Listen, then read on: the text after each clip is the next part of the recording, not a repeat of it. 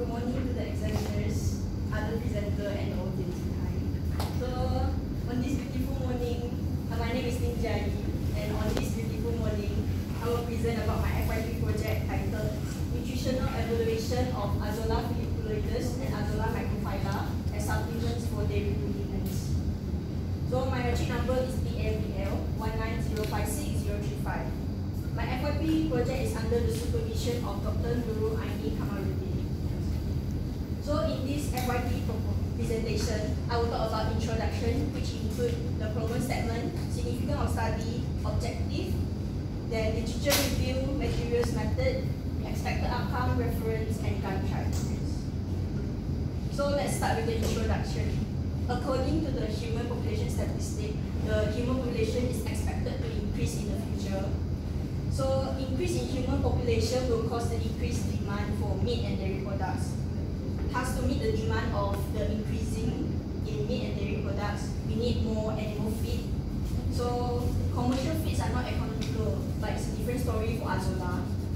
And according to Kuma et al. 2020, it is stated that Azolla has attracted the attention of scientists as a feed resource due to its high nutritive value, high biomass yield, less land needed, and low cost.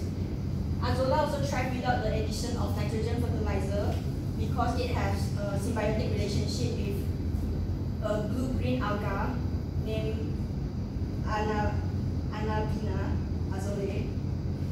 So the alga will provide nitrogen to the Azolla, and then the Azolla will provide habitat for the alga. And Azolla is also high in calcium content, which will help to increase the milk production in lactating ruminant. So, to produce milk and milk components. And then, according to Bro et al. 2014, Azolla is noted for its rapid growth rate, which can double biomass in 2 days under ideal condition, which we can see from this graph is 30 degrees Celsius. So, for my problem statement, there are 3. The first problem statement is high cost of imported concentrates. So most of the animal feed in Malaysia is imported from overseas. And then during COVID-19, the animal feed is limited. And then it also increased in price due to inflation. So imported feed is not economical to the farmers in Malaysia. And then the second problem statement is limited crop area. We need a huge land to plant animal feed if we want to plant. So, and then but Azolla can be planted in water, and then you don't need to disturb the natural ecology of the surroundings or the environment. And third one is environmental pollution of agro-waste. Azolla don't need nitrogen, so it won't have nitrogen pollution. So the benefit of my study is to help lower down the cost of animal feed in livestock industry in Malaysia. And so because Azolla can be self-cultivated by the farmers at home and it doesn't need a lot of space. And then the second significant study is reduce the dependency on limited cropland. And the third significant study is reduce environmental pollution caused by nitrogen. So there are 2 objectives in my study. The first objective is to determine the nutrients and mineral composition of Azolla folliculoides and Azolla microphylla. The second objective is to compare the nutrients and mineral composition between Azolla folliculoides and Azolla microphylla. Next. So for the literature review, Azolla can act as a valuable green feed supplement for dairy cattle to improve productivity in terms of growth, milk, and meat. And Azolla contains relatively high levels of nitrogen, so it can be an attractive protein source for animal feed. And then Azolla is a floating fern distributed in warm, temperate, subtropical, tropical region of Africa, Asia, and America. Azolla was also shown to be a high source in calcium, phosphorus, potassium, magnesium, copper, magnesium, and zinc in general. Carbohydrate, amino acid, fatty acid, minerals, vitamins, and water are all necessary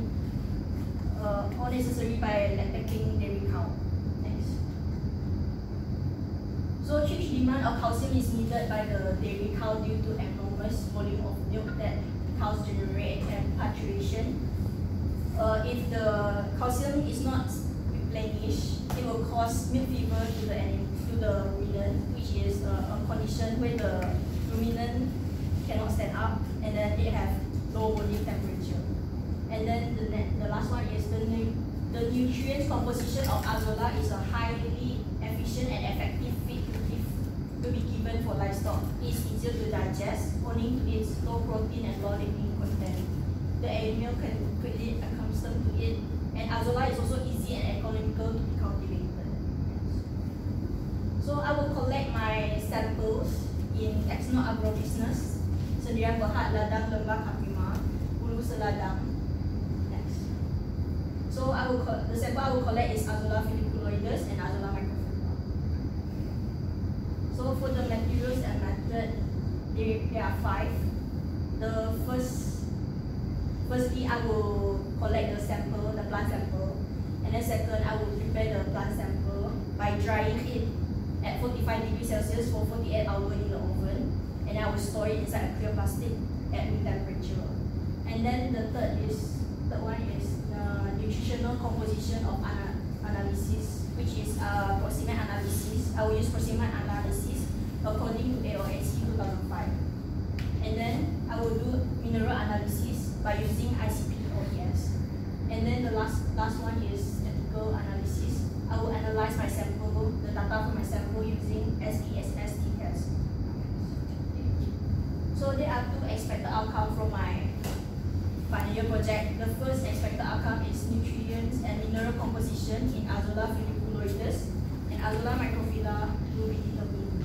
And the second one is the nutrients and mineral composition of Azolla filiculoides and Azolla microphylla will be compared. So the next 3 slides is my reference I used to make this slide. So this is my Gantt chart. It shows the flow of me doing the proposal. So that's all from me.